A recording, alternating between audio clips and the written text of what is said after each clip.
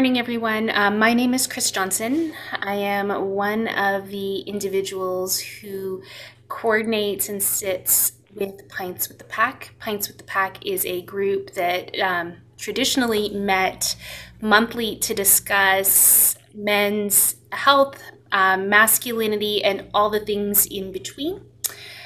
And I just would like to start off this morning with honoring the nations. So we just would like to acknowledge the land and the ancestors of the first people who walked this land before us.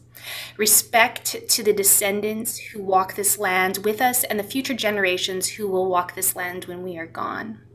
Sonare, and Pints with the Pack is situated on Treaty 7 and Treaty 4 territory, traditional lands of the Siksika, the Kainai, Piikani, Stoney Nation, Tutina, the Cree, Sioux, Assiniboine, and Saulteaux bands of the Ojibwe people.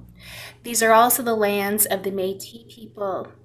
And all of us, regardless of background, are all treaty people. This was the treaties that were signed between two nations, and just an honoring of all things in between.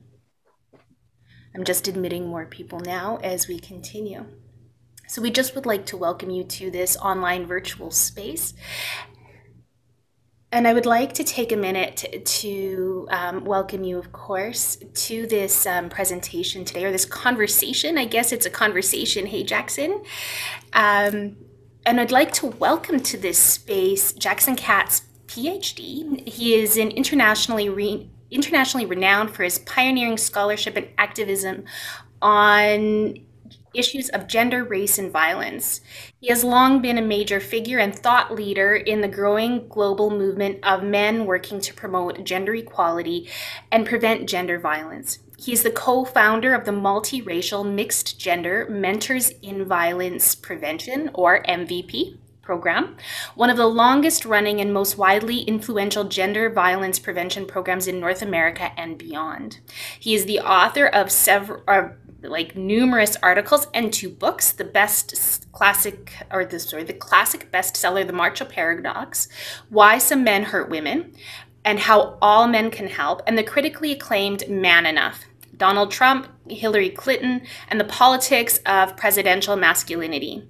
He is the creator of the award-winning Tough Guys educational documentary series, as well as the video, The Bystander Movement, Transforming Rape Culture at Its Roots.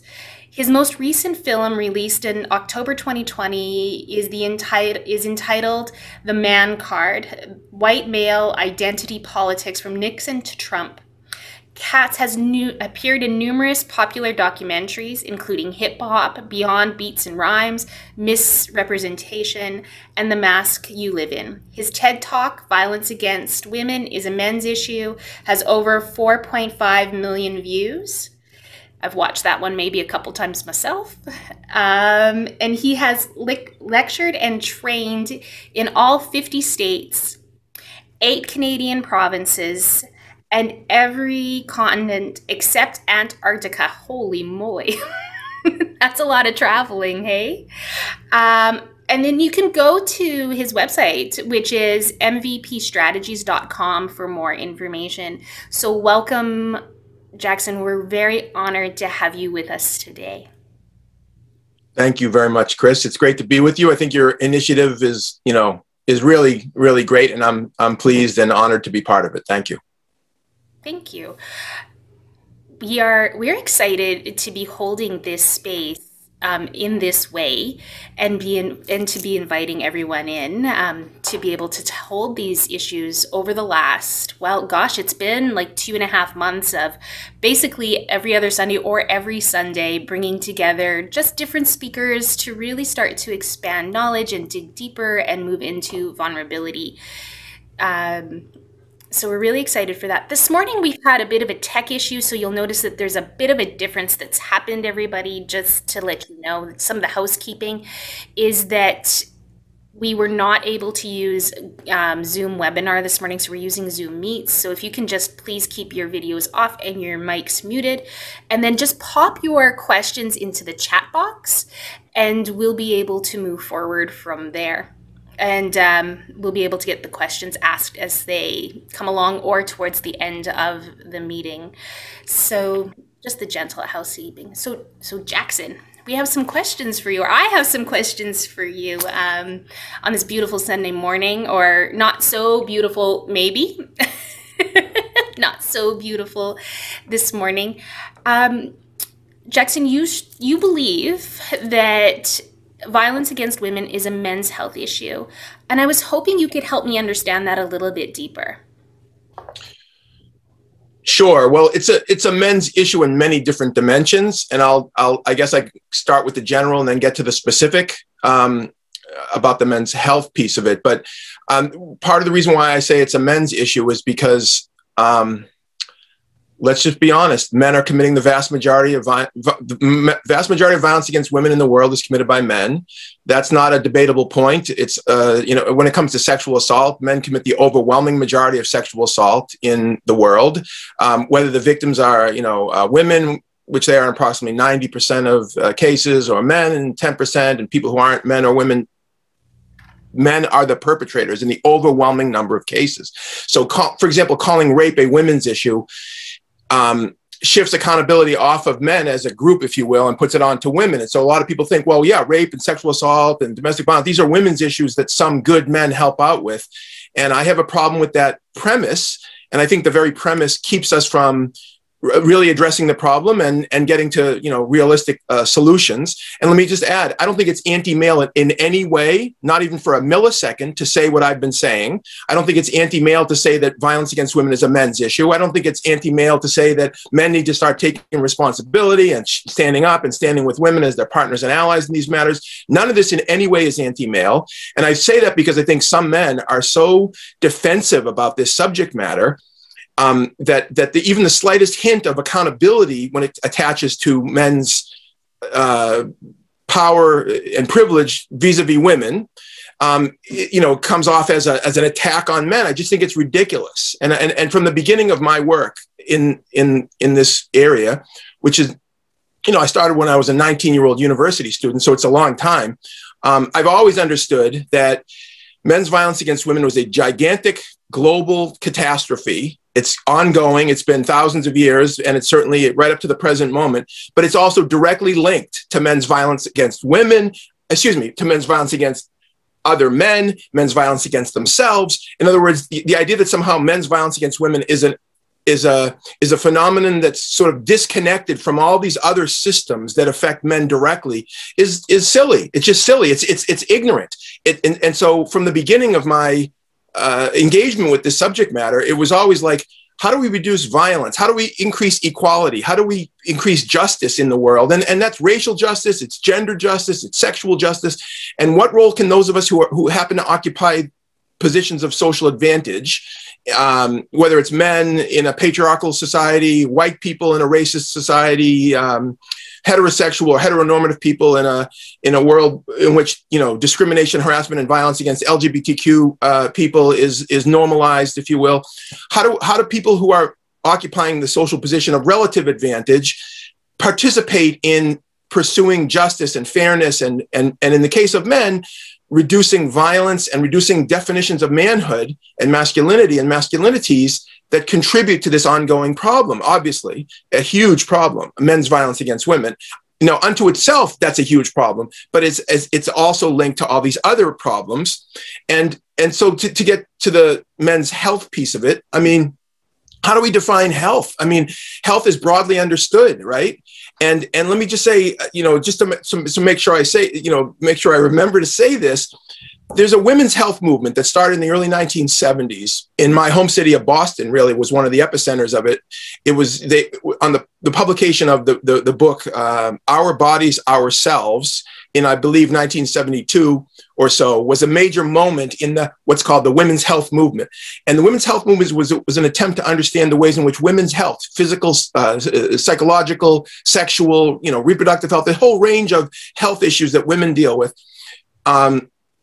were not just biologically, sort of predetermined, or it wasn't just about their biology. It was also socially constructed. There were ways in which being a woman in a sexist society or a patriarchal society affected women's both health outcomes and then, and the ways that they interact with the healthcare system and everything else. And this is basic feminism 101. Okay. So understanding the ways in which gender affects women's health. Well, there's a men's health movement that grew out of the women's health movement that is much smaller and still in its relatively early stages. And it's the men's health movement is an attempt to look at the ways in which men's health has been affected by cultural ideologies and beliefs about manhood and masculinities across various categories of socioeconomics, race, ethnicity, global north, global south. I mean, it's complicated. When you start looking at this stuff, it gets complicated. But the basic point is that men's health is directly affected, as is women's health, by gender norms and gender ideologies. And some of the major figures in the men's health field directly credit feminist-led women's health pioneers and women's health advocates for creating the intellectual architecture and social support and political advocacy around gendering health. I'll just give you one example. So, I mean, and by the way, one of the reasons why I'm saying this is because some men and some women and people who aren't men or women who are ignorant of any of this history will say, well, what about men's health? Men have all these health issues and these feminists, all they care about is women. It's like, this is so ignorant. Okay. I keep saying that, I'm sorry, but it's just, they don't know what they're talking about. So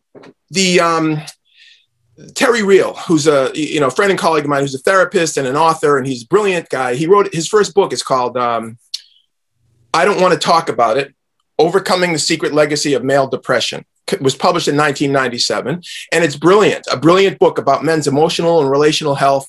It's a little bit focused on white men, not to the exclusion of, but not to the focus of the complexities of race and ethnicity beyond white men. But it's 1997. It's brilliant insight into men's emotional and psychological health. And Terry argues that something like 3/4 of American men, now he's American, suffer from what he refers to as covert depression. Not something that would get sort of diagnosed or put men into, or get, men would need to check into some kind of facility or be medicated or what have you for, but that just millions, tens of millions of men walk around with covert depression that they self-medicate against with, alcohol, with, other drugs, with food, with workaholism. In other words, not to deal with the underlying issues. And Terry, among others, just openly says that his ideas about men's health and men's depression and his powerful advocacy is directly indebted to feminist women's insights about gender and gender as an operating system that affects everybody. And so the idea that somehow it's one or the other, that we care about either women's health or men's health, or we're either feminist or we care about men, these are silly distinctions and divisions that we need to get beyond. So my understanding about men's violence against women as a men's health issue is connected to all of the way that to look at all of this holistically, rather than just somehow we can separate out one form of abuse or harassment from the larger picture of how gender operates in our societies and in the world. Absolutely. I totally agree. Like the intersection and how it all pulls together. There was something really interesting that I picked up that you said a lot. You said so many things, and there's so many threads that could be pulled. One of the things that you mentioned was the defensiveness that happens when we start to talk about things like gender-based violence. I know that's not a term that you endorse, which is also something we can talk about in a bit. But also, when we start to talk about this and we start to open up, there's a defensiveness by men and women. A lot of things that I personally hear a lot in my practice when we start talking about it, and we start talking about the disproportionate. So here in Alberta, we know that we currently finished a study, first Albertan study since 1984. in the last year, and we know that 1 in 2 women before the age of 18, and so approximately 44% actually, and we know that 1 in 4 men will experience sexual violence before the age of 18, right? We know it's gendered. And when we start to talk about it, the first thing that comes out is, what about the men? What about the men? So do you want to speak a little bit more about that defensiveness, all of the things that comes with that? Sure. I mean, one piece of this, Chris, is about language. I mean, and I've written and spoken about language for a long time, and it's really important to think about how we think about this subject matter, because language structures thought. And I'll give you a handful of examples. I'll bring it all back to your point. But I mean, I think if we're going to get to a new way of thinking about this subject, I think one of the ways of getting there is to think critically about how we're currently thinking, and the way in which our use of language around this subject matter keeps us in what I would refer to as an old paradigm or an old way of thinking. So here's a handful of examples of how we're currently talking about gender violence, and I'll use the term, gender violence. You'll hear people say things like, how many women were in Alberta or in Canada were sexually assaulted last year, rather than how many men sexually assaulted women, or how many girls in the Calgary or the Edmonton, school district were sexually harassed last year, rather than how many boys sexually harassed girls, or how many girls sexually harassed girls. You'll hear people say things like, how many teenage girls in the province of Alberta got pregnant last year, rather than how many men and boys impregnated teenage girls. I mean, even the term violence against women is a term that I don't use, because what's missing from the term? Well, violence against women is a passive phrase. There's no active agent in the sentence. It's almost like a bad thing that happens to women, but nobody's doing it to them. They're just kind of experiencing it, like the weather, right? But if you insert the active agent, men, you have a new phrase, men's violence against women. It doesn't roll off the tongue as easily, but it's more accurate and it's more honest. And what ends up happening is, without using this active language, all this passive voice, all this gender neutral discussion, we then, in this subsequent discussion, we don't really talk about the heart of the matter, which is gender. The heart of the matter is gender norms, and how boys and men growing up are taught certain ways of being a man, certain sexual entitlement, certain prerogatives in a relational context, certain narratives about how to achieve manhood through the use of violence or the threat of violence, not just in relation to women, but in relation to other men. I mean, we don't talk about any of that. We talk about secondary factors, which are important, but they're not central. Gender is the central factor in violence. Now, when it comes to men's defensiveness, I mean, it's a related point, but I mean, this is what happens when you start challenging existing power structures in any way. You're going to get pushback. I mean, it's like white people and racism. There's very direct analogy between how some white people respond to the idea that white people are contributing to racism, and such a thing as systemic racism, and men responding to challenges about sexism. Men will say, it's not me. I don't do anything. Why am you calling me a sexist? You're calling me a racist? I'm not a racist. I'm not a sexist. This is so shallow in its understanding of what sexism is or what racism is, and what role people play in it. It doesn't, like, for example, with racism, just because if you're a white person, just because you don't burn crosses, and put stupid hoods over your head and march in, with tiki torches at Charlottesville, or paint swastikas on people's, fences and stuff. You're not a racist, because a racist is somebody who does that, but I'm not a racist. So therefore, nothing about, sort of structural racism. You don't want to think about any way in which you might be part of that system. So you just deny it. It's like, and you get angry because you don't want to really be introspective. This is so predictable. Okay, this is what happens, by the way, with members of dominant groups all over, and it's all over the world too. It's not. I mean, I'm talking about North America, so we're talking about certain kinds of racial hierarchies and gender hierarchies, but there's hierarchies all over the world, and there's different ways in which members of dominant groups resist introspection, self-awareness, and then, of course, the changes that they would have to make if they were truly believing in what they say they believe in. So for example, if you say you believe in justice and fairness and equality, and you're a white person, but you're not working for justice and fairness and equality. You're just going about your life.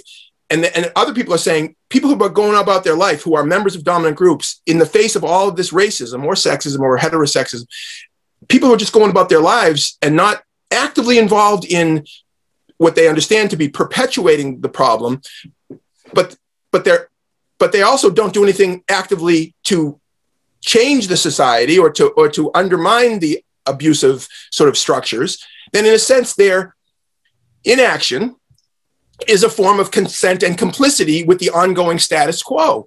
And the path of least resistance in all of this is just to put your head down and say, it's not my issue. I'm not, what are you talking about? It's not really my concern. And this is how a lot of men respond to sexism and the issue of men's violence against women. They'll say, I don't rape women. I don't beat my girlfriend. Why is this my issue? And it's very similar. Like I said, anytime you use a racial analogy, I think it makes it a little more clear how silly that statement is. If you're not working actively to support gender justice and gender equality and reducing men's violence against women, and you're a man, then in a sense, you are helping to perpetuate the status quo. Now, the argument, what about men? What about violence against women? Number one, that's a whataboutism argument, because if the focus is on women, like let's talk about women. This is not about men. It's about women. Now you can say we can focus our attention on men, but if the focus is on men's violence against women, the focus should not be on men's experience of pain and suffering. That's important to talk about, and there's other forms for it, but that's a whataboutism argument that shifts the discussion back off of women and puts it onto men, which is a form of narcissism and a form of privilege. It's just inappropriate. Now, I do think it's important, as I said in the first, question and answer, it's important to link these issues because they are linked. I mean, men's violence against women is linked to men's violence against other men. I mean, if we're going to talk, by the way, about violence, with the exception of sexual violence and domestic violence, men are the primary victims of most major forms of violence. I mean, when it comes to murder, attempted murder, assault, aggravated assault, gay bashing, bullying, men are the primary victims of all those crimes, as well as the primary perpetrators of all those crimes. And so if you really care about men, I mean, you would listen to women, for example, and the feminist women, whether it's in the domestic and sexual violence movements or elsewhere, who've been talking for decades about all of this, who've been saying for decades that we have to critically examine how we identify, how we define manhood and power and control and socialize boys, because women are harmed dramatically, but men are also harmed by this. And by the way, one further point, suicide. Okay, so in the United States, right, we have this, as you know, enormous problem of gun violence. It's pathetic, and it's like a global shame on the country for it's just unbelievable how much gun violence there is in the United States that people just are so desensitized to. So many people are so desensitized to. What many people don't know is out of the 32 or 35,000, depends on how you count it, gun deaths per year in the United States, something like 2/3 of them are suicides. And the vast majority of suicide by gun, I don't know if it's 80%, but it's a vast majority of suicide by gun is done by men. And the fastest growing category of gun suicide in the United States is white men over the age of 50. What I've been saying, and I'm not original in saying this, but I've certainly been saying this, is that the same system that produces a 20-year-old, university student who rapes his fellow college student is the same system that produces a 29-year-old guy who beats up his pregnant wife because he's freaked out about the growing responsibilities and his wife's, shifting of her focus to the fetus growing inside her away from him, is the same system that produces a 37-year-old, manager in a restaurant to sexually harasses his colleagues or employees. It's the same system that produces a 47-year-old corporate executive who's sexually coerces members of his or subordinates on his staff. Is the same system that produces a 63-year-old white guy who goes up in the woods outside of Edmonton and shoots himself in the head. It's the same system. And thoughtful people make this connection. My friend and colleague Michael Kaufman, who is one of the co-founders of the White Ribbon Campaign, started in Canada, and it became the first major international global movement of men, publicly announcing that they were no longer going to commit or condone men's violence against women. The White Ribbon Campaign, which was in response to the Montreal Massacre in 1989, 1991 is when the White Ribbon Campaign started. Michael Kaufman wrote an article in 1987, was called The Triad of Men's Violence. Okay, 1987 is not yesterday, okay? It's been decades. The triad of men's violence, Michael Kaufman articulated, was men's violence against women, men's violence against other men, men's violence against themselves. In other words, sophisticated people make connections between all. So the very statement, what about men, means that that person is unaware that there is a way of thinking that connects them all already and has been around for decades. So part of what we need to do is be better as educators, because we've known a lot of this for a long time. Look around, I often refer to my office as a museum because it's paper heavy, if you will. There's lots of books, like a physical books that you pick up in your hand and you hold, as opposed to the technology of more recent vintage, where everything's digital. But there's a lot of knowledge that we have, and there's a ton of knowledge that we've generated over the past generation about all of this subject matter. By the way, one other reference for anybody who's interested: the man Will Courtney. He's another one of the pioneers of the men's health movement. His book, Dying to Be Men, is an incredibly useful resource. Like, it's packed with references to the various research and studies that have been done over the past, 25, 30 years about men's health and the connection between cultural beliefs about masculinities, again, crossing class and race and ethnicity in complicated ways, and men's health and health outcomes. And Will Courtney is another one of those men who would credit feminist women with being the architects, the leaders of this way of thinking that is so beneficial to men, which again defeats the idea that somehow it's anti-male to talk about any of this, or that feminists, what they're doing is somehow anti-male. That's like such predictable, ignorant kind of talk. But I appreciate that's where people who don't know the subject matter, who don't understand these connections, who haven't read these books, who haven't been exposed to this way of thinking, often will go in that direction. Thanks, Jackson. Just so everyone knows, in the chat, we had a bit of like a little Zoom bombing happening.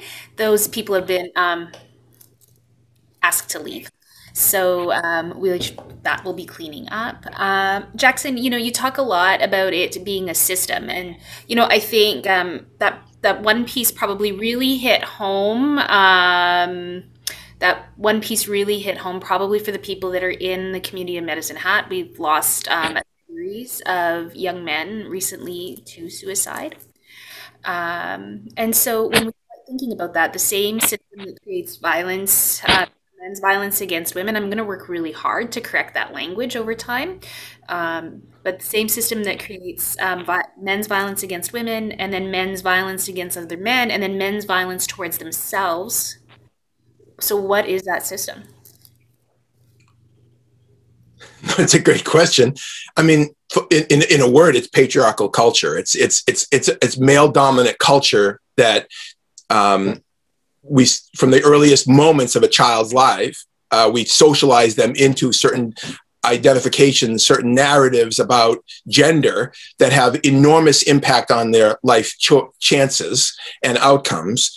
And, and one of the long-term feminist projects is to break down these artificial ways that we define, like that we take human babies and assign certain characteristics to certain babies based on their, genitals, and so, for example, all the most important qualities, I think, of humanity are not gendered qualities. They're, like the things that I aspire to and that I aspire for my, child or others to have is, in terms of their being, their character, it's compassion, it's a sense of fairness and justice, it's empathy, these aren't gendered qualities, but yet in the gender system, in the old school sort of binary system, we have masculine and feminine, and we assign certain individuals with certain biology this set of characteristics and say this is what they're supposed to evidence if they are born,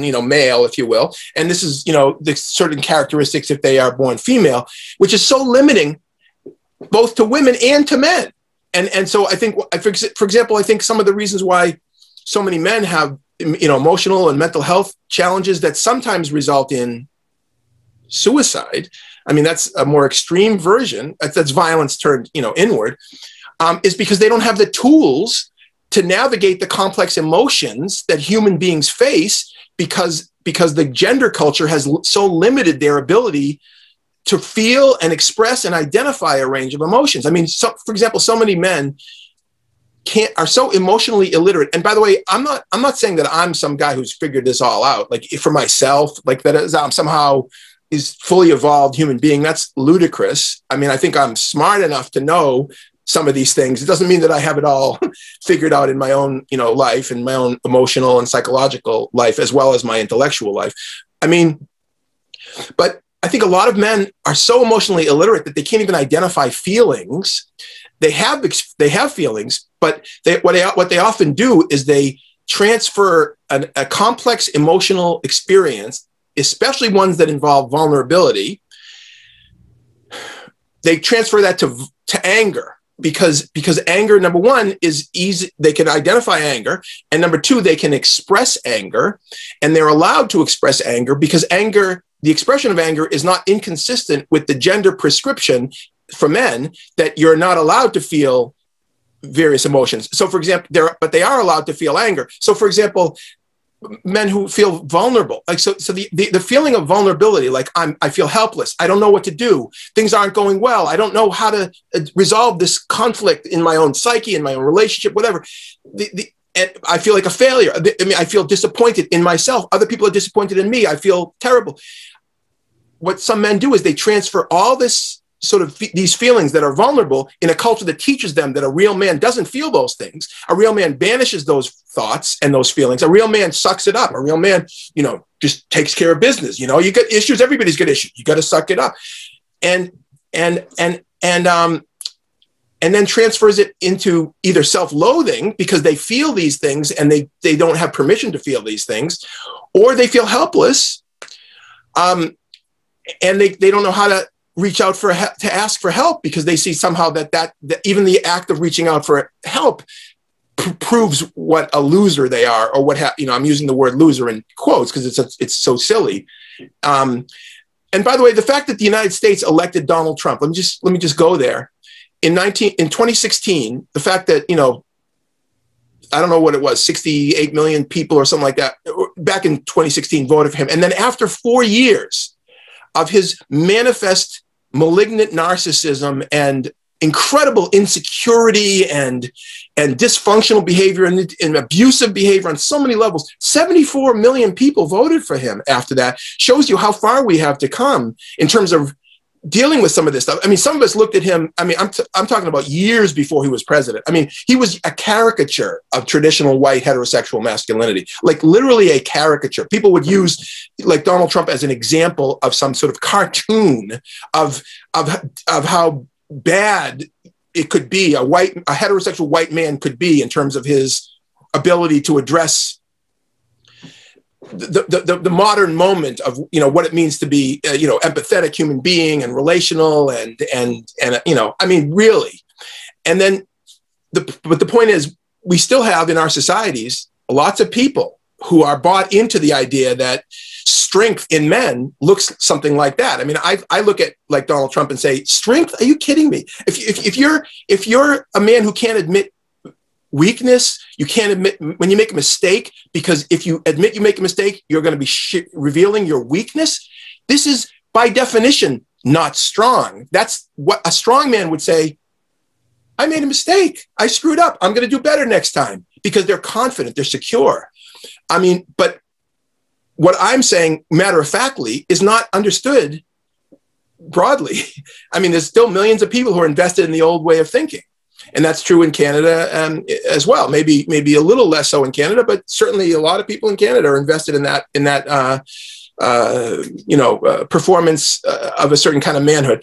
And so I think part of the issue for men, and certainly for men who are feeling or who are experiencing, whether it's depression or other mental health challenges, and this is not a new statement what I'm making, and I know your project has addressed this, and other people have addressed this for a number of years, I mean decades really, is that it's not an act of sort of weakness, whatever that means, to ask for help. It's just it's an act of integrity. It's an act of care. It's an act of self-care, and it's an act of care for the people around you, because the people around you are concerned about you, and yet you have to take a step as well, and saying that it's okay to be vulnerable. It's okay to feel sad, or to not know what to do. Can I also say, Chris, one interesting, I think, phenomenon that's counter to what I'm saying about the lack of social permission for men to experience emotional vulnerability and other forms of sort of disappointment and what have you, is AA and NA, like Alcoholics Anonymous, Narcotics Anonymous. You'll see all over North America, you'll see men and women, and people who aren't men or women, but I'm focusing on the men, who will sit in a room every day and night in Alberta and everywhere, right? And they'll say, my name is, Jim. I'm an alcoholic and a drug addict, and I just, screwed up my life, and I'm here, and I'm so happy to be here, but life has been really rough for me. And people don't say, oh, you're weak, you're soft, you're a pussy. Pardon me. They'll say, it's great you came here, Jim, and you're in a supportive environment, and we all know exactly where you're coming from, and they're not shamed for feeling vulnerable. And so there are those spaces, but in the larger culture, we haven't gotten there yet. There's still an awful lot of performance, an awful lot of men who are still invested in, I got it all. I got it going on. Hey, yeah. How you doing? I'm doing good. How you doing? How's the family? Good. Meanwhile, like, turmoil is all over the place in this person's life, but the public performance is now. And by the way, can I also say, I understand, believe me, I understand that there's places where you're supposed to be and you need to be keeping a stoic face. I mean, in other words, I'm not saying everybody needs to walk around all the time, expressing their vulnerability. That's not what I'm saying or anybody's saying, but I am, because there are places where you have to, and you do, keep a stoic front. I mean, for example, adults need to take care of children, and adults need to prioritize the needs of children vis-a-vis adults. Professionals, like whether it's law enforcement, military, first responders, doctors, nurses. I mean, people who are taking care of people who are really, sick, vulnerable, injured, what have you, they have to be stoic. They have to be, professional, if you will. I'm not saying that in every stage of your life you have to be, vulnerable or expressing vulnerability.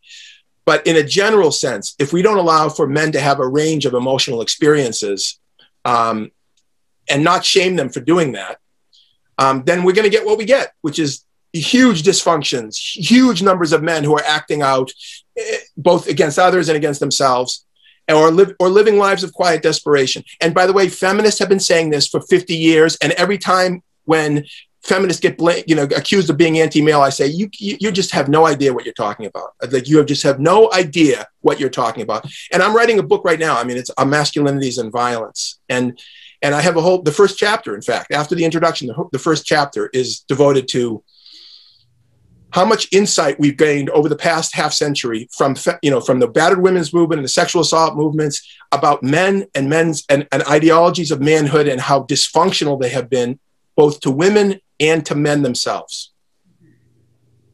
I'm going to be really excited to read that book, just so you know. Get really excited.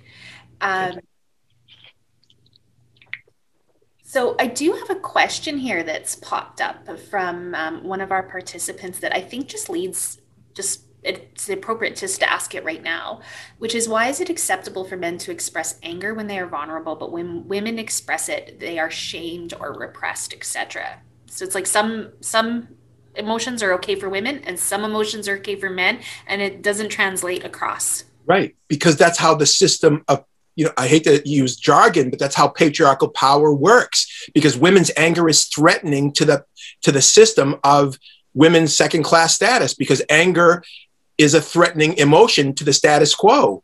And if women are angry and expressing that anger, that disrupts the power arrangements in the society. Men's vulnerability disrupts patriarchal power.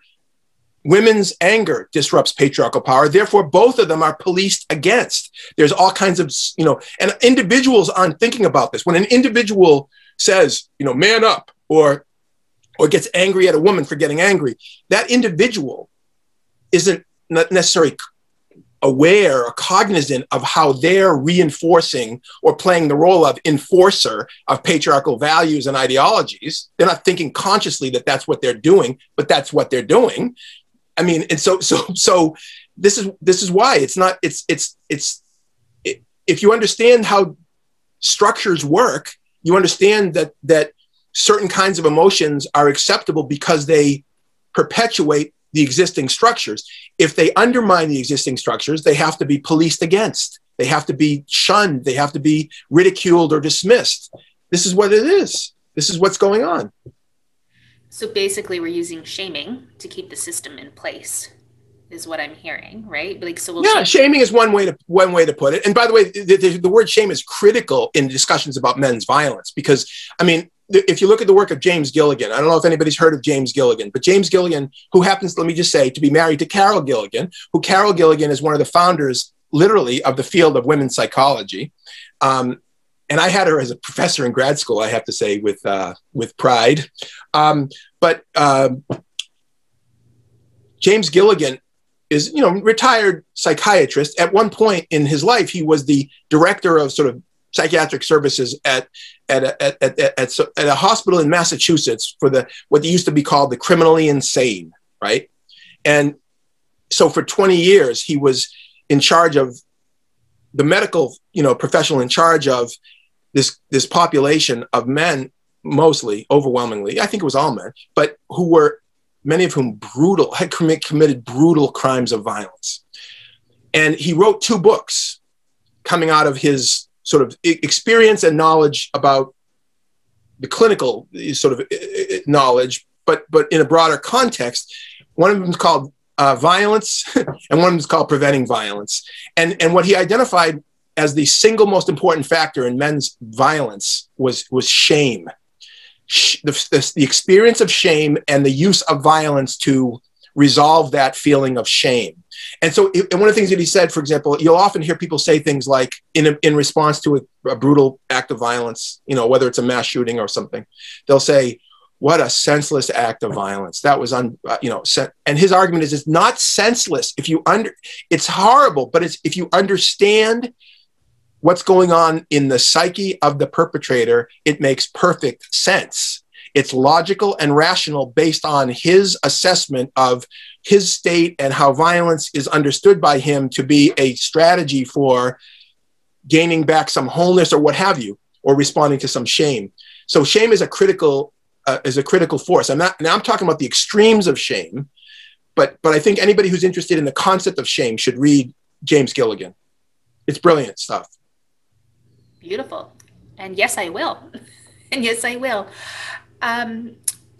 Just kind of stepping back a little bit, I've read your work, I've listened to it, I've watched some of your things, and I know that you have extensive experience working with the military, and extensive experience working with the military, talking about the very things that you're talking about, which is violence, which is vulnerability, all of the things. So now that we've talked about it, how do we set the stage and open the door for change to happen? It's a good question, but it's a tough question. I mean,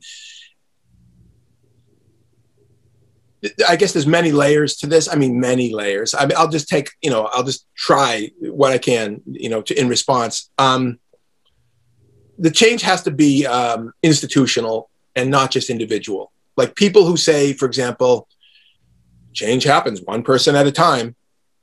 No, it doesn't. To be honest with you, that's not how change happens. Change has to happen systematically. Now, individuals have to have a role and feel like they have a role to play, because if you start talking about abstract, big concepts like, transforming patriarchal cultures and capitalism and, and, the military, I mean, it's so overwhelming that people just totally, are immobilized. And so I don't want to do that. But change does not happen one person at a time. I mean, if you do the math, okay, we have like 8 billion people in the world. If change happens one person at a time, how many like millennia is it going to take to address some of these issues? Right? I mean, it's got to be systematic. In other words, the change that has to happen has to be institutional and political. It has to be about resource allocation. Like a budget, for example, like a provincial budget is a moral document. Martin Luther King said that it's a moral document. It shows what the province or what the country or what the municipality values and what it doesn't value, or the hierarchy of what it cares about and what it's concerned about, and who has power to determine that hierarchy. So, for example, we have the resources in the global north and wealthy countries like the United States and Canada. We have the resources to put behind massive, better mental health services, and in the United States, basic health services for that everybody should have as being a human being, not just because you can afford it. I mean, we're way behind in that regard. By the way, that's also linked to rugged individualist ideology, which is gendered ideology. The American ideology of like, you make it on your own. You don't self-reliance. Community is for weak people. The individual is what really counts. This is all gendered, highly gendered stuff, and it's one of the reasons why we don't have health care in the United States for as a right of citizenship or living in this country. So systems have to change, institutions have to change, political priorities have to change. People have to organize to push systems to respond, because we could do this. I mean, we could, like, for example, in the education system, I'll give you another example, education system, right? Every person who's going through university, who's going to be a teacher, who's going to be a secondary ed administrator, should have training on all of this, should have training on gender, and feminist ideas. And you don't have to agree with everything. You can disagree. You can have different points of view. Even the term feminism is wildly, diverse. There's so many different angles to feminism. I mean, even using the word feminism as a singular is short-sighted. There's radical feminists, socialist feminists, liberal feminists, eco-feminists, There is even some conservatives who consider themselves feminist. Feminism is much bigger than a specific social movement. It's a tectonic shift in human civilization. If you're a teacher or an educational administrator or going to be one, you should have all of this in your coursework, in undergraduate and graduate school. You should know all about the relationships between gender and intersection with race and ethnicity, from First Nations to wealthy white communities. This should be part of everybody's understanding. You should know all about how much gender violence, and how much sexual assault and sexual harassment and relationship abuse and domestic violence occurs not just in teen relationships, but children who are growing up in families with these kinds of problems, how that affects their educational success or the likelihood of success, because they're bringing with them to school all kinds of emotional and relational issues that are going to impede their ability to be educated successfully. You need to know all this. You don't need to be an expert. I'm not saying that, but you do need to know all this. But yet, go to the graduate schools of education throughout the province of Alberta, or go to the undergraduate education and see how rarely this stuff is prioritized. Now, it doesn't mean that there aren't people teaching it. There are individuals teaching courses, or individuals where modules in courses will engage with this subject matter. But you can still, I can't speak to Alberta specifically, but you can still graduate in the United States from universities and colleges and universities all over the United States with degrees, undergraduate degrees, and in many cases, graduate degrees, never having taken courses where you engage with this subject matter. And yet consider yourself educated. And in schools of education in particular, I got my PhD at UCLA, which is, prestigious, top-notch school of education. And you could graduate from UCLA with a PhD, not even an undergraduate degree, with a PhD, and never have taken courses mandated. I'm saying, like that was part of your normative educational requirement on this kind of subject matter. You could just grab, to me, that's just unbelievable. And that's a structural thing. That's an institutional thing. That's not about individuals. That's about structures. And by the way, one of the big challenges in working with men is that unless you make this stuff normative, and expected, the only men who are going to get involved are the ones who are already, generally speaking, I'm making a general statement, who are already somewhat checked into all of this, or supportive or sensitive, or whatever term you want to use. Good for them, but that's not how you make structural change, by volunteers helping out. It's got to be built into systemic processes. And that means power, and it means going right into the heart of the decision-making process and making it, everybody has to do it. So for example, imagine if every man at every university and college in Alberta was required, every person, it's not just every man, would be every person was required to take courses that address this subject matter. Think about all the men who would never, ever have signed up for a course voluntarily that was a gender studies course, a feminism course, women's studies, or sexuality studies. They would never have signed up voluntarily. But if it becomes part of the educational requirement that everybody takes a course where the subject of gender justice, gender equality, and stuff like that was the center of the course, and everybody had to take it. Think about all the men who would walk through that door, who would never have walked through that door, and then think about how much they would learn. Like, for example, some of the things that I've been saying today, which I think is matter of fact, but is radical to a lot of people who've never heard it. And think about all the guys who you wouldn't think in a million years would be supportive. Those guys, oh my God, a lot of those guys. And I've worked with men for years. And my colleagues and I've worked with them in the sports culture, in the military, and in all these blue collar and upper class sort of communities. So it's everywhere, across the board, racially diverse. You have no idea how many men I've worked with and my colleagues have worked with who look the part of the traditional man, who once they've been exposed to some of this are like transformed. I'm like, oh my God, that you wouldn't guess by looking at them, but then, but believe me, this is what's going on, in part because they've now been exposed to a way of thinking. They've been given the tools to both conceptually and the permission to go there. I have no doubt that if you did something like that institutionally, like, in terms of I'm just now talking about academia, there's other places too, but the change that has to happen would happen much more quickly. And the movements against all of this stuff, whether it's the men's rights movement or right-wing movements more generally, the alt-right, the white nationalist movements and everything else, would be completely undermined in their ability to attract young white men, because those young white men would have a whole new way of thinking about all of this, rather than the one that so many of them have, which is, we're being attacked, Western civilization is being attacked, we're going to defend white men and white male power and white male sort of centrality. And all of this is totally predictable. I'm watching it. I'm not just watching it. I'm also trying to actively work, against that, vision. But when you look at it in the way that I'm saying, it's obvious why it's successful on some level, because a lot of these young white guys are just adrift and not knowing who they are and what, how to have a sort of positive meaning in life, and the appeal of these sort of movements, which say to them, look, you're a white man. White men built Western civilization. You're being attacked. You need to defend your families, your communities, your ethnic identities, and that's a powerful and important and historical role for you to play. A lot of those men, in the absence of having any of these other more complicated understandings, it sounds attractive to them. And by the way, we know which way that path leads. It's damage and destruction and violence and nothing good. Yes. Just to answer your question, actually in Alberta, very rarely is there a program where the courses you're talking about are mandated. They absolutely are options within them, or at least the ones that I've looked into or the ones that I've taken myself. And I did see some things popping up in the chat.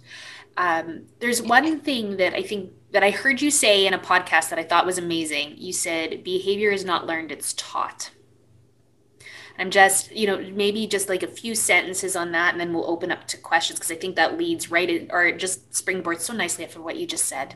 Sure. No, thank you. Yeah, I mean, people will often say in response to violence, the concept of where does violence come from? If it's not genetically predetermined or driven by testosterone or hormones, which is, I think, a ridiculous. I keep using. I know it's a little cheap to say ridiculous, and ignorant so often. So it's my failing. But you can just look around the world, by the way. The rates of violence vary widely from one society to the next. Testosterone levels don't vary widely from one society to the next. You can look at the same society in different historical periods. There's different levels of violence. The testosterone level doesn't really vary that much. I mean, it's about social and economic and environmental factors way more than it is about biology. That's my point. But people will say in response to, okay, if it's not biology, if it's not genetics, then it must be learned behavior. And my argument is saying learned behavior is a passive way of putting it. If you say it's taught behavior, it shifts the onus of responsibility onto those of us who are teaching boys and men what it means to be a man. And that doesn't mean just individual parents or other adults in the lives of young people. It means the society, it means media, it means sports culture, religious beliefs. In other words, all the ways a society imparts its values to the next generation and its norms to the next generation is what needs to be under the critical spotlight, because we continue to teach and guide boys and young men into ways of understanding themselves that lead to predictable outcomes like domestic violence, sexual assault, all kinds of other, violence more generally. And how do we change that? So literally, as I said earlier, Chris, the language piece is critical. Using active rather than passive language shifts our way of understanding what's right in front of us. And I think that's what we need to do. Agreed. Totally agreed. Thank you, Jackson. We have a few questions that have popped up as times have been going. And if someone has a specific question, they can always pop it in the chat or send it straight to the Scenario Center if you'd like to be anonymous. And then we can ask. So one of those questions, just making the shift, is the shaming for expressing emotions and vulnerability starts with boys when they are very young. This is all part of patriarchy. How can we allow them to be and express who they are? No, it's a good question. By allowing them to express and be who they are. It's by making it clear to parents, teachers, and caregivers who work with young people that when boys express vulnerability, not shaming them for it, not ridiculing them for it, not telling them to suck it up. And by the way, this is another sort of related to a really key point. In my book, my final chapter is about, and the book is not finished yet, but the final chapter is about strength. What does it mean to be strong? Because you'll hear one of the ways that you'll hear some people objecting to what I've been saying is they'll say, "Oh, you're just talking about making men soft, weak." You're on Fox News channel, and I use news in quotes. In the United States, they use this term wussification, right? Like you're just trying to wussify America and boys and men, and which is a really misogynist term, by the way. It's like you're trying to make them into women, and which is another way of saying you're trying to undermine the strength of the country. Again, one of the reasons why Donald Trump was elected is because millions of people believe that our problems are that we're soft. The United States is soft, and that it needs to be tougher. So anyhow,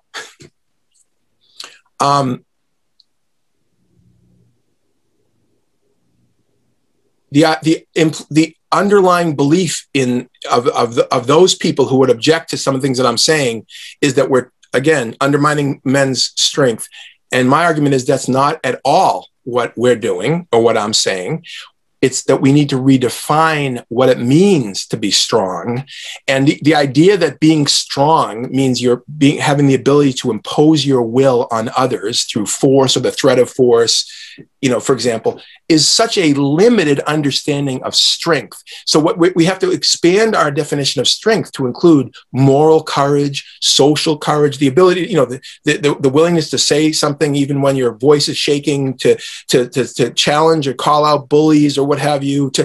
Another thing, another measure of strength in men is the ability to acknowledge vulnerability. That's a strength, not a weakness. So if you're going to say, if you're an adult and a kid is a boy is evidencing some kind of vulnerability, and you say, "Suck it up, be a man," then you're contributing to his feeling ashamed to experience human emotion, and that doesn't lead anywhere good for that boy or for the people around him. Because what ends up happening is, if that boy is shamed for feeling vulnerable, then he's going to learn that vulnerability is a shameful emotion. He's going to hide it.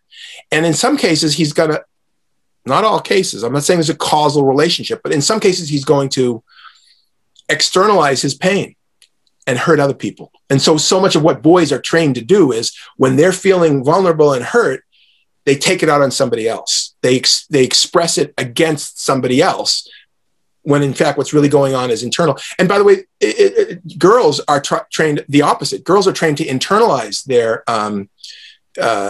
shame. And so often girls will not externalize it, but they'll internalize it, and they'll turn inward, and they'll hurt themselves. They'll cut themselves. They'll put themselves in situations of greater vulnerability rather than boys externalizing. I mean, for example, how many school shootings are done by girls? I mean, in the United States, over 99% of school shootings are done by boys.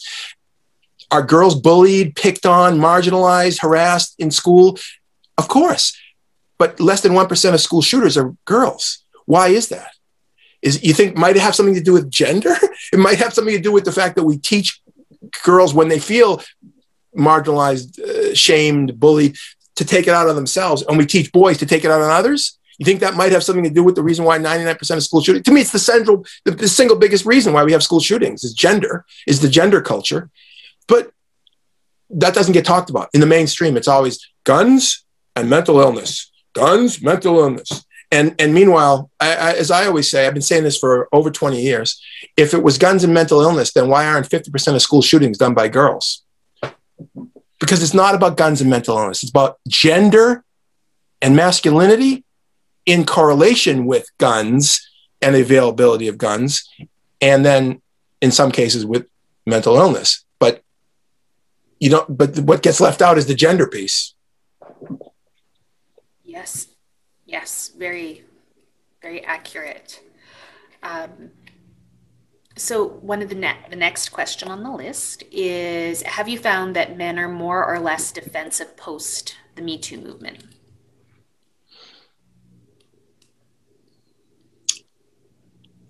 I mean, it's hard to make a general statement about this, but I would say probably a little bit more defensive. And I would say the reason why I would say more is because there's more accountability. And so when you have accountability, there's going to be defensiveness. And especially when some of that accountability is retroactively enforced. So in other words, when men who have engaged in a certain kind of behavior, who have seen it as, and by the way, I'm not saying this is always an excuse, it's often true. It was normative to act in some of these ways in previous eras, previous decades, previous times. And now we're looking at it through the light of our 21st century lens and saying, oh my God, that is abusive behavior. When it was being engaged in, it was often not understood to be abusive as much as normative.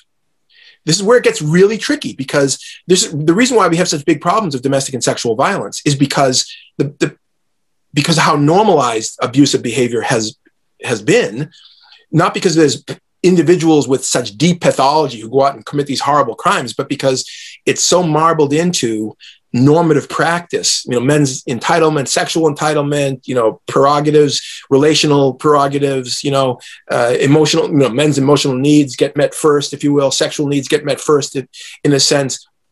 Some of this stuff has been so deeply sort of socialized and marbled into normative practice that that's why changing it and significantly reducing the violence means looking at these underlying beliefs and belief systems and institutional practices, not just running from one pathological individual to the next, trying to fix him or her. You know, this is why it gets really complicated, right? So there's defensiveness, because partly the defensiveness is, like I said at the beginning, it's the easiest, it's the path of least resistance to be defensive, to either to deny the problem or to be defensive in the face of it is easier than taking a deep breath and saying, wow, I really do have to look at my behavior. Or some of the things that we used to do and thought it was normal really were kind of bad, you know, and not defensible. And I got to figure out how to do better. That's more complicated. And by the way, sometimes it's complicated because acknowledging that you did some of these things opens you to not just criticism, but also potential penalty and sanctions and punishment. And who's rationally going to want to come forward if coming forward means negative consequences. I mean, so it's a really complicated, like, you want men to look at their behavior both today and in the past, myself included, in a critical light, but you also have to know that if the only way that they can, the only thing that's going to happen is that they're going to get negative reaction and lose something and be punished for it, they're not going to willingly, go down that road. So we have to figure out how do you reconcile these things. And this is, by the way, the United States is dealing with this with racism. I mean, with the historical realities of the genocide of Native peoples and the slavery, African chattel slavery, which is such a formative part of this country. And you can see how conflictual it is, because there's a certain group of people who are white people, for example, who are willing to say, yes, this is the reality of our country, and we have to acknowledge that and do better. Same with Canada and First Nations people, and men in patriarchal culture. I mean, heteronormative people and the historic, harassment, abuse, and violence done by men towards and systems that are dominated by men towards people in the LGBTQ community, if you will. It's not going to go away. These are decades and centuries worth of work to create better societies. And in the course of that process, there's going to be a lot of pain, and there's going to be a lot of accountability, and there's going to be defensiveness, and there's going to be push and pull, and nobody, I don't think, can honestly say that it's all a work in progress, that they've got it figured out. It's all a work in progress. It's like we're building the plane as we're flying it. It often feels like that, actually, as we're moving forward, doesn't it? It totally feels like that, actually. One question is, I'd like to hear Jackson's thoughts or advice on how we should try and engage pre-contemplative men on these issues.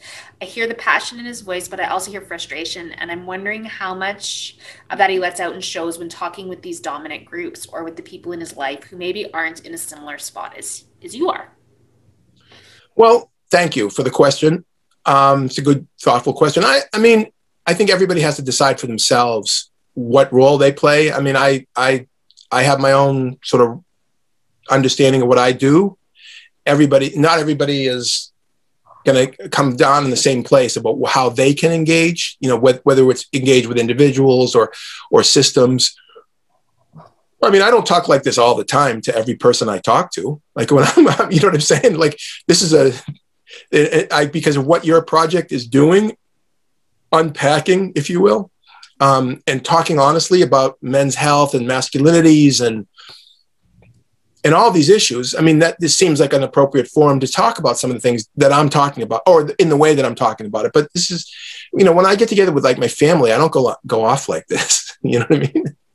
I mean, you always make decisions about what is your goal in a given, whether it's a social situation or an educational or professional situation. You always have to make decisions about what level you want to engage, what level you want to push people or pull back from pushing them. You want to sometimes maintain relationships. Sometimes maintaining relationships means you don't go certain places because you're just not going to be productive, and you prioritize the maintenance of the relationship over making a point. I don't, in other cases, you go right at it. So when I'm giving a speech, like I'm in a public space and I'm giving a speech, I see my role as I'm making a political statement, if you will, even if it's not about, partisan politics. I mean, it's a statement that when you're making it from the stage, this should be said out loud. I'm saying it out loud. You can deal with it, etc. That's different than afterwards when I'm talking to people one-on-one. I'm not giving them a speech. I'm engaging with them. So I think everybody has to think contextually. Like, what are you trying to accomplish? What is the relationship? What is your identity in that moment? And how can you most effectively communicate what you're trying to accomplish? I mean, I think that's just good advice more generally, but that certainly as an educator, you have to think about that. Like, what is if you're an educator, and not everybody's an educator, but if you're an educator, when you're going into a space, what is your goal? What are you trying to accomplish? Who are the people? What's their level of consciousness, generally speaking? What are you going to try to impart, or in a dialogic way, or in a presentation way? What are you going to try to accomplish? And then try to stick to that, because if you misread in some way, you're not going to be as effective. Agreed. And I would also like to add that a seed sown takes time to germinate. Right. And just patience. That's right. That's right. That's right. Super frustrating work. It can be super frustrating work, and walking away and just being like, okay, I'm gonna let that germinate for a little while, and tally ho. That's right.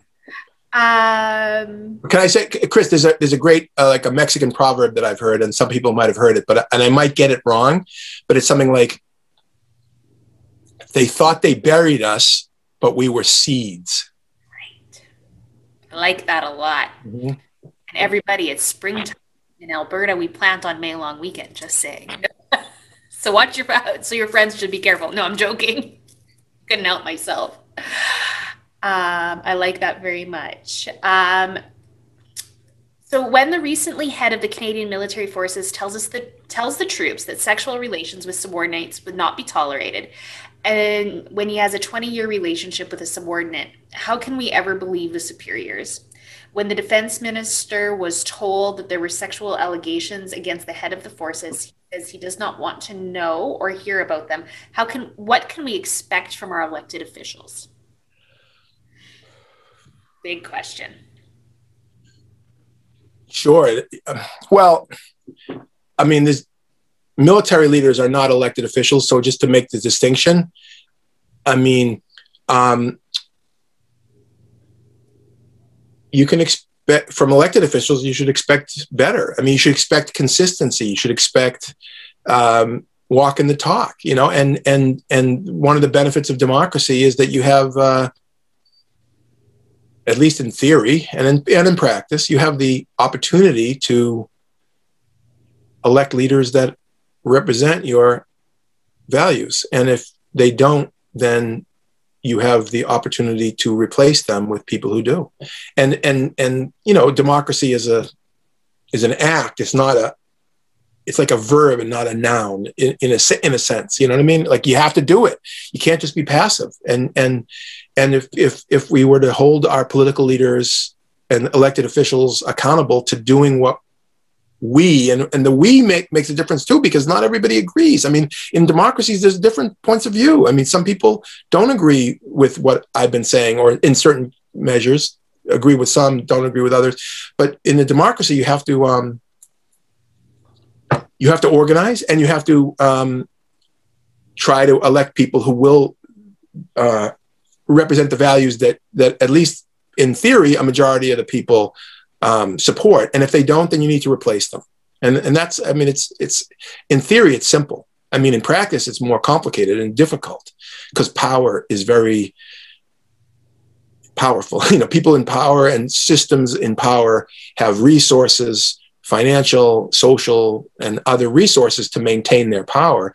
And so democracy is a constant struggle for whose voice matters and who's going to represent us, and what is the us consist of. All this is constantly being negotiated and contested. Beautiful. I just want to be really respectful of everyone's time. Although I could hang out with you all day and ask you questions all day, Jackson, and maybe there will be a chance for that in the future when COVID is lifted. I hope so. Yeah, wouldn't that be amazing? So I'm just going to ask you two more questions. Okay. If that's fair. Yep. Joel asked, I agree with you on how this change needs to happen. However, do you worry that saying this change does not happen one person at a time gives some people nothing? Well, I appreciate the concern. I mean, it's both. Everybody has a role to play, but the real way that individuals can make the most change is by organizing with others to push systems to change. So individuals have, yes, there's a power in individuals. Individuals have I feel like I am an individual, but I'm not just an individual. I'm an individual working in systems, you know what I mean? And part of my work as an individual is with others and in a movement, in organizational settings, as an educator in systems. So that's what I mean. I mean, everybody has a role to play and everybody has to think about what they can do. And on the micro level, interpersonal relationships, interpersonally, everybody, and by the way, should be walking the talk. In other words, if you're somebody who believes in this larger change, but then in your individual practice, don't practice what you're preaching, if you will, or what you're advocating, then, that's hypocritical. And you want to align your individual behavior with your stated beliefs about what needs to happen in the larger society. So I don't mean to say that individuals don't have a role. It's just that that's not the end all. Individual behavior is not the end all. It's got to be understood as part of a movement and part of a systemic change. And I would say for men, for example, who are interested in this work, don't just see it as you personally got to change the way that you talk to women or something. Although that might be part of it. It's like, how can you get involved with organizations, with projects? How can you volunteer? In this case, we do need men who are willing to step forward.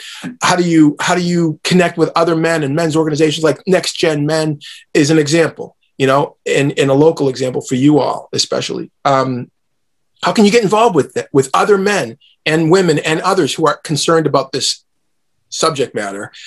Because then you could have a multiplier effect. Because I think individuals brought together have an exponential impact rather than individuals unto themselves.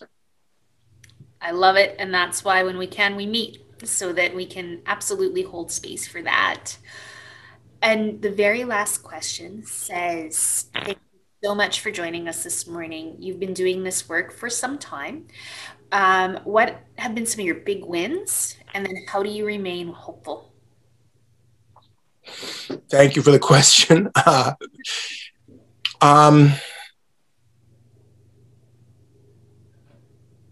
I mean, I don't know if I would say this is my big win, but it's certainly a collective big win. I just think there's an awful lot more men having this conversation today than we're having it when I was a young guy. And that's a big step forward. I mean, it's still a drop in the bucket in terms of the level of the problem, I have to say. I mean, in other words, the number of men who are engaged in initiatives like your Unpacking Masculinity or anything, I mean, Next Gen Men or any initiatives that are really focusing on men and men's engagement with this, overall subject matter. It's important stuff. And it's way, way more happening today than it was 20, 30, 40 years ago, but it's still nowhere near enough. I mean, we need much more. So I guess what gives me hope is that we've made a lot of progress. I mean, again, I'm always tempering that optimism with a realism that, we have so much further to go. But I think we've made a lot of progress. And I think in my lifetime, even, there's measurable change. It's obvious. And by the way, some people will say things like, well, change doesn't happen very fast. This has been really slow. You know, like we have so many problems, and you know, it's like that's frankly a historical point of view. It's like things have happened immensely fast over the past 50 years. I mean, if you look at the long march or the long journey of human civilization, or you know, Homo sapiens, but certainly human civilization, 10,000 years of recorded history, 10,000 years, and before that, 100 to 150 to 200,000 years of our species alive on the planet. In the past 50 years, think about how fast things have changed. It's unbelievable in historical terms how accelerated the pace of change has been if you take a step back and look at it, the big picture. And I'll give you just one example. I mean, look at the LGBTQ revolution over the last, you know, 40, 50 years. I mean, when I grew up, I graduated from high school. I had never met an openly gay person. Now, I had met many people who are gay or across the sexual orientation spectrum, if you will, but never an openly gay person until I was in college or university. My son, by contrast, grew up with openly gay members of his family and his friendship circles, and it's just completely normal for him. And that's just in one generation, in one family. And by the way, one of the reasons why there's so much backlash, like the rise of Trump and the rise of these, you know, alt-right and all these other movements, white nationalists, part of the reason for all this is because the change has been so rapid, and that people are displaced by and psychically sort of made very, very anxious and uneasy by how fast things have been changing around gender and sexuality and you know, feminism and LGBT, obviously, and then racial and ethnic, you know, increasing diversity. Change is happening. The changes. So the part of the reason why I can maintain optimism is because I do take a long view, and I think we're all part of the process. And I think one way to think about it is how exciting it is to be part of this historical moment that's where the change is just roiling and accelerating, and you can be part of something really exciting. So I personally think that's one of the ways that I maintain my optimism. And last piece, I just want to say, and I've said it in a way throughout my talk, but not enough. Women's leadership and women's advocacy in a racially and ethnically and other ways diverse sense, women's work has been the predicate for all of this, and all these positive things that are happening in men's lives and in men's emotional, psychological, sexual, physical health, violence, all these issues, all this stuff that's happening that's helping men be better human beings and have better families and better, you know, relationships, better self-care. The single most important factor has been women's leadership and advocacy, and in particular, feminist women's leadership and advocacy. And I think it's important that men acknowledge this, men who do this kind of work, and say thank you and to women, you know, Chris and your colleagues and other women all over the world and in our lives and in the larger society. And because oftentimes those women don't hear that, and oftentimes they hear from men resistance, anger, hostility, as opposed to gratitude. And as I said right at the beginning, you know, if we're going to get men, if we're going to have healthier men, if we're going to have men who are more emotionally connected and relationally connected and successful in life, if you will,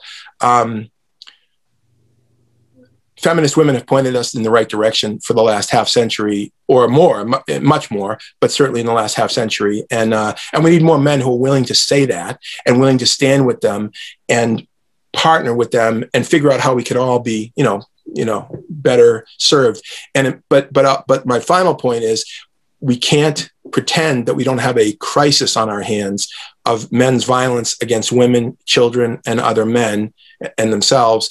We can't pretend that we live in some equal world. We don't. We live in a world where male dominant societies are every society in the world, and men's violence against women and children, in this case, is an ongoing tragedy and calamity. And we need more men who have the courage and the strength to say that and do what they can to stop that, and look at what's going on in men's lives as well. But I don't think it's one or the other, as I've said throughout my this conversation. I think it's both, but we can never lose sight of that piece, and the responsibility of men to address that issue of men's violence against women is part of this larger picture. So thank you, and thanks for indulging me with this conversation. I appreciate it. Oh, thank you so much for joining us. It's deeply appreciated. I specifically enjoy your willingness to call a spade a spade. And I know that willingness comes, of course, with great hope and moving forward and passion with the work, and also at some cost at times as well. So thank you so much for standing with us, all of us. It's greatly appreciated. And just thank you again to the volunteers that put together this program.